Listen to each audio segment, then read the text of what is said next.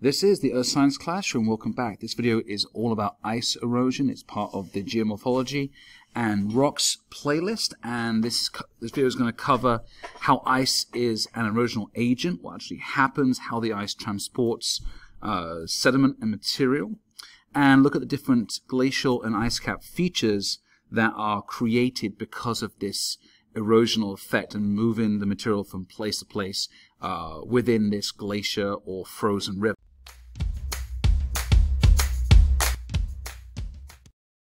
Alright, so the ice erosion really occurs in two separate locations or situations or scenarios. So the first one is alpine. Alpine ice, or kind of the cryosphere, which is what it's part of. The alpine denotes glaciers or glaciers. And it's called alpine because the first research conducted on these glaciers was in Europe, in the Alps, in various countries that the Alps kind of like contain or are located in. So the research was done here, and glaciers basically are frozen rivers that act under gravity, and there's an area where the precipit's going to add to the glacier, and it's going to flow downhill to a location where there's going to be a loss and the ice will melt. So we have a continual process of movement of ice and snow downhill. Now, this can contain obviously materials, different size rocks and debris and sediment, and it can also be involved with weathering and breaking down rock before it can erode as well. The other area or category in ice erosion is to do with continental ice, which is to do with ice caps and ice sheets. Now, this could be in certain areas of the world. So in the northern hemisphere, the North Pole, where you have an area of the Arctic Ocean that's going to freeze over to roughly about 1 meter thick of ice, and the extent based on climate is changing. So this thick, 1 meter thick ice kind of cap over the North Pole is there, but also the Antarctic is a much larger, much more extensive ice cap and can basically exceed over 1 mile in thickness over the majority of the Antarctic continent, and has year-round snow and ice, and it's a cold desert, but there is a small amount of precip that comes down as snow, which is going to add to that ice cap. But this ice cap is between 30 and 35 million years old. So that's the two areas we discuss in ice erosion. Now, the edges of the Antarctic, you have glaciers and various ice caps that are retreating, decreasing in volume, melting at certain speeds based on the climate, and research has shown that certain areas of Antarctica are melting quicker than others and producing more melt and water runoff. So we see this from the Apollo missions, this blue marble picture, the Earth, where in the southern hemisphere you have Antarctica. See some of the cloud formations, but below that you see the ice caps right here.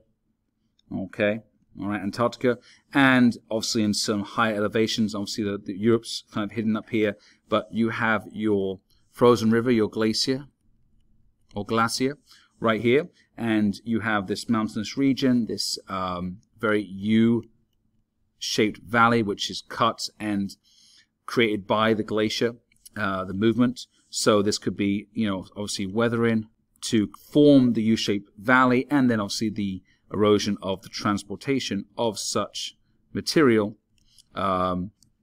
with it as it goes downhill with gravity. So again, another glacier right here. You see the terminus where the glacier is going to end, in this case in a beautiful lake. So when you discuss ice erosion, you'll discuss the extent of the ice. Then we'll discuss the locations, alpine and continental, but the extent of the ice can fluctuate based on the season, based on the tilt and the Milankovitch cycles. It can also fluctuate through the solar cycle, the 14-year cycle, and beyond, and also can fluctuate based on the ice ages, whether it's a ice age or an interglacial period. The ice age, roughly around today is 10% coverage of the Earth's surface is ice. During ice ages can extend up to 30% ice coverage or ice cover during the height of the ice age. Now that's, in this case, the last ice age was around 20,000 years ago.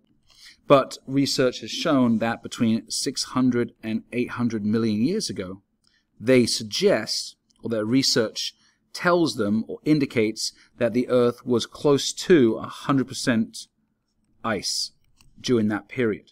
So the glacier or glaciers features are very detailed. Now this is a whole subject, a whole topic, and just briefly discuss the erosional part of these ice rivers. And obviously I've drawn a little brief schematic. So you have this mountainous area, the bedrock, and you have a certain gradient or slope, and this is part of a U-shaped valley cut by the glacier.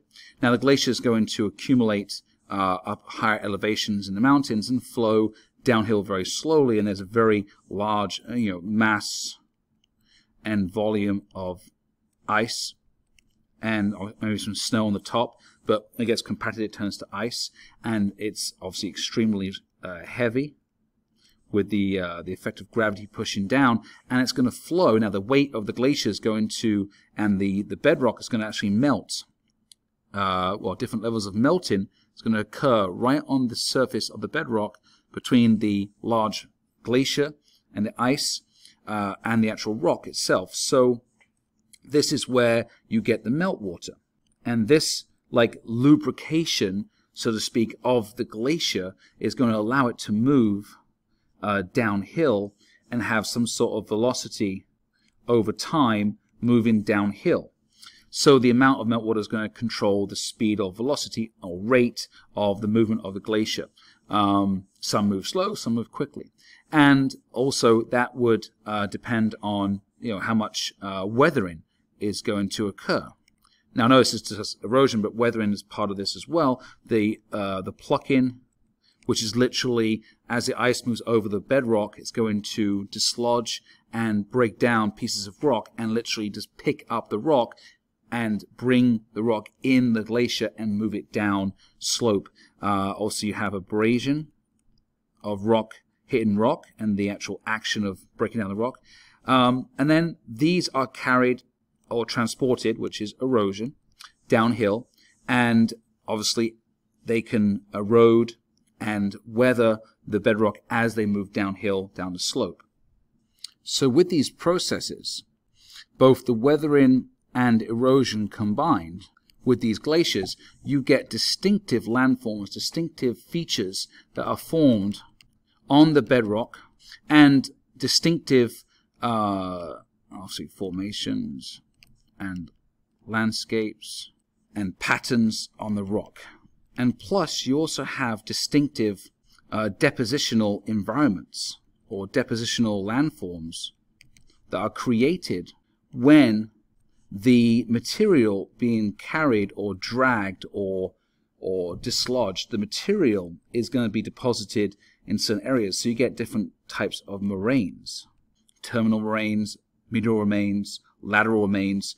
You get glacial till, and you get various landforms that are formed only through glaciers. So you can see these landforms in present day where there are no glaciers. Think, well, in the past there was a glacier here. There was the movement. That you can see, distinctive patterns and features on the rock that would tell you that it was from a glacier, where other processes in nature don't always give that clear indication of what happened in the past. But glaciers are one of those things. It's fantastic. So one of those examples is on the rock itself, there'll be striations, which are kind of like, here's the rock, and you'll have lines in the rock that are like grooves that have been physically dug out by the force and the mass of the glacier as it moves in a certain direction. And you can see that they'll be parallel to each other, and these lateral grooves or lines, and it will show you where the glacier moved, and you'll see these massive, massive boulders that are randomly placed in different areas, and these are called glacial erratics. These massive multiple ton rocks of certain type and certain composition that are not native to the area but have been transported from a different location down through with the glacier and then just dropped and deposited as the glacier retreated during the interglacial period or hot period. So these massive rocks can just be like randomly placed on the surface, and they're basically just the remains or the deposited material of from the glacier. So in conclusion, glaciers, ice caps, they can have or accumulate large amounts of rock material. They can transport and also erode large amounts.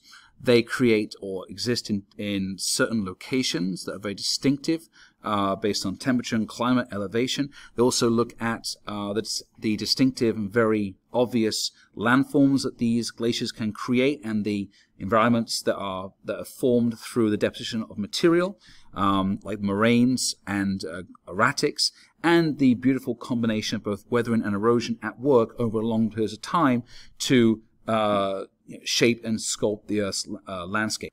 This is the Earth Science Classroom. Thank you for watching. I hope you enjoyed the content. Check out more videos on our channel, and don't forget to subscribe. Thank you again.